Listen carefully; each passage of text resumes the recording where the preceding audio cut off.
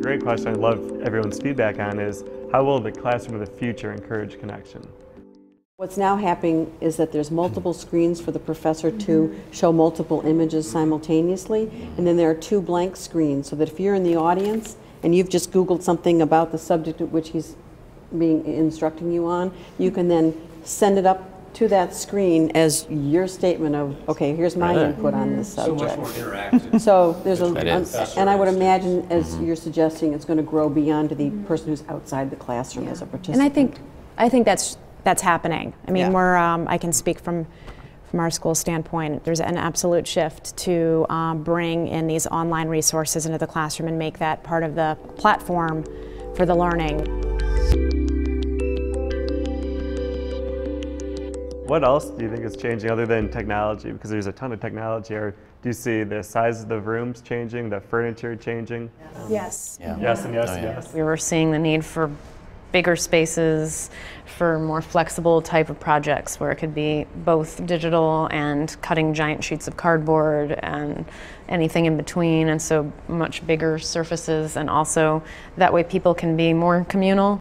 I think the separation does not foster more of a discussion, open exchange of ideas. And having those environments that will foster that more casual, spontaneous interaction and socialization. And we also find all 4 walls are being used, and multimedia is on those 4 walls. The walls become writing surfaces from bottom to top with idea paint, or whatever surfaces are put in place to accommodate that. That kind of environment where you can just put together anything anywhere, or just spontaneously just draw some. I mean, drawing on walls, what's more childlike and creative than that? Also, I think maybe some more public spaces where anyone can pass through and see not just final projects, but projects in progress. So it's not just the classroom where it's private and you can only go in there if you're registered for the class, but to take the work out.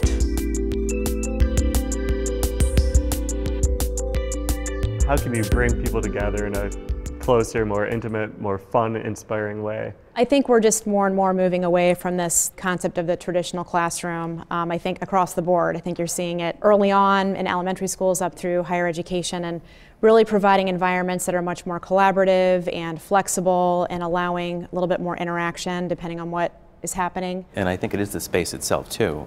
I was working on a project for U of I Champaign-Urbana. Not only do they still need those labs, but they also want these type of collaborative spaces where the furniture is promoting conversation and working on projects collectively. It's not about compartmentalizing one discipline, but that you can learn a lot more from each other, and that everything applies to each other, and getting the expertise from different people will make the end result much richer. And so we are attempting to foster those collaborations and also take it outside of the classroom as well. So partnering up with nonprofits or with professionals so that the cross connection is also between student and professional.